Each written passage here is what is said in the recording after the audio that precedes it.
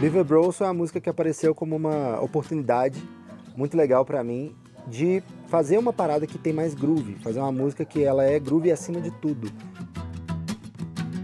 Ela tem uma levada que é muito conectada com música celta e com um pouco mais de molejo. Eu usei uma levada de um tipo de música irlandesa, música tradicional, que chama jig.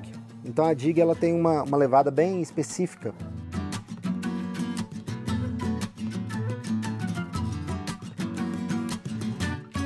E sempre quis fazer uma música assim, uma música que tivesse um molejo, uma coisa interessante. Eu sempre acreditei muito no poder do groove, da rítmica, para tocar direto nas pessoas. É uma coisa que tem bastante a ver com a terra, com as árvores, com os animais. Então eu decidi dar esse nome para ela de Irmãos Castor. Tem até um post que eu fiz um tempo atrás com umas opções assim para ver o que a galera achava, porque as pessoas viram a música e acharam muito legal. Então apareceu um trechinho num vídeo do Cifra Club, no review, um vídeo no Instagram, e as pessoas começaram a perguntar: nossa, que música é essa? Qual é o nome dessa música? Quem fez essa música? E eu tava pensando assim, poxa, é um groove que eu fiz, né? Só. E as pessoas começaram a gostar muito. Eu falei, pô, tem que virar uma música então, né?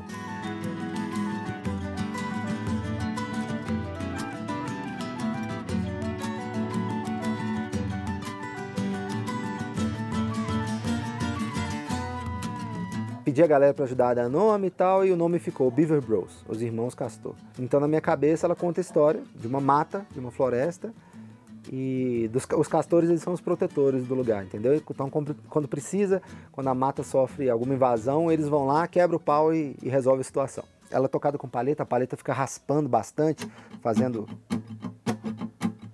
como se fosse um som de uma coisa áspera, o castor roendo uma árvore ou um serrote, por assim dizer, né, da natureza. E foi uma música muito promissora e que tem essa simplicidade toda. Confio muito no poder do groove para bater direto no peito das pessoas e comunicar uma coisa legal.